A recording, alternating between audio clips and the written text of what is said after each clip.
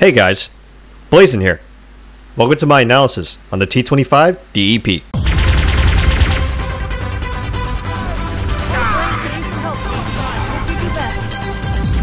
Alright, now before I continue on, I just have to say one thing, and that's the fact that when it comes to the Plasma Pistol's lore and features, I've already done that in my Halo Reach version of the Plasma Pistol. So if you're interested into the fine details and its lore, go ahead and watch my Halo Reach version of the Plasma Pistol. For the CE version of the Plasma Pistol, I do only have one paragraph that can add on to what's already been said in my Reach review. So with that being said, let's continue. The T25 DEP's origin dates as far back as the Elite Society before their encounter with the Prophets. Following the Rift of Union, the Prophets incorporated several design improvements to the T25 DEP, including a less volatile plasma generator core and the addition of overcharge safety restrictors, the latter of which granted the function of the fire-up charge-up shot as a large sustained expenditure of energy. So basically, when the Elites made the Plasma Pistol, it just had its P shot. It never had the overcharge shot. The Prophets were the one that came in and gave the Plasma Pistol its overcharge shot. It seems like the battery efficiency was also terrible as well. And I'm sure after that they asked to join the Covenant, and the rest is history.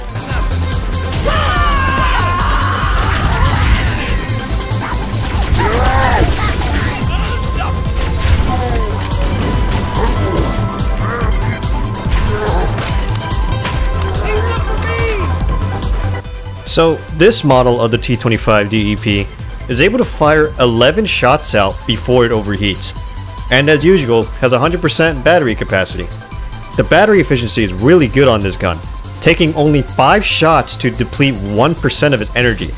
That's basically 500 P shots, and the overcharge shot takes up 11%. The fire rate I was able to get was around 640 rounds per minute.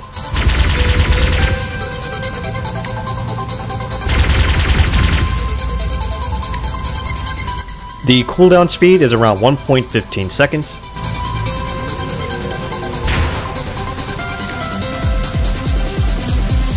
The max effective range of this gun is 30 meters.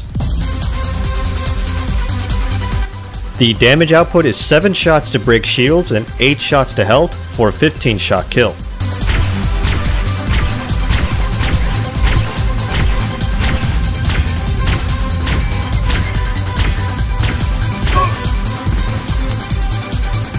And just for science, it takes 1 overcharge shot to break shields and 2 overcharge shots to health for a 3 shot kill. Not practical, don't do this, you'll fucking die before you even achieve it.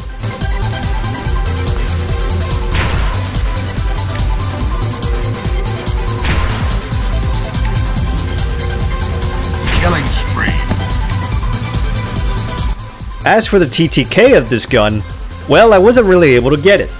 See, if you haven't done the math already, remember, I said I was able to get 11 shots out before the gun overheats. That's the fastest amount of shots I've been able to pull off. And this gun takes 15 shots to kill. So, I can't get the TTK because you fucking overheat before you even kill your opponent.